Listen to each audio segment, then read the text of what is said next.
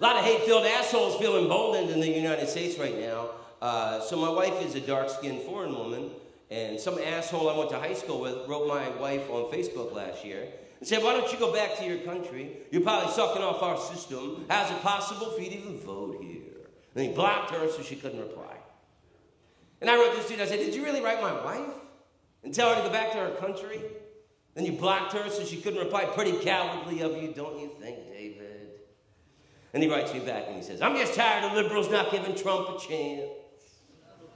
Tell your wife I'm sorry. I guess I just got carried away with all the political bickering everyone does on Facebook. And I lost my mind. I wrote this guy in such a fury. It's not everyone on Facebook. It's you evil white piece of shit.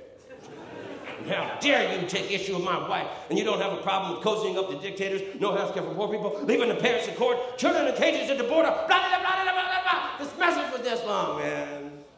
My wife made me delete that. She made me write one sentence to this man. My wife accepts your apology. So I blocked my wife.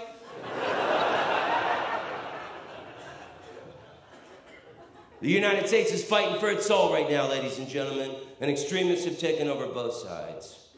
Hardcore people on the left love calling Donald Trump Hitler. That's over the top. You know, Adolf Hitler originally wanted to be an artist, but he wasn't that good at it. His paintings sucked. That's why whenever I see an artist selling his paintings on the sidewalk or at a festival and they're not very good, I always buy a couple.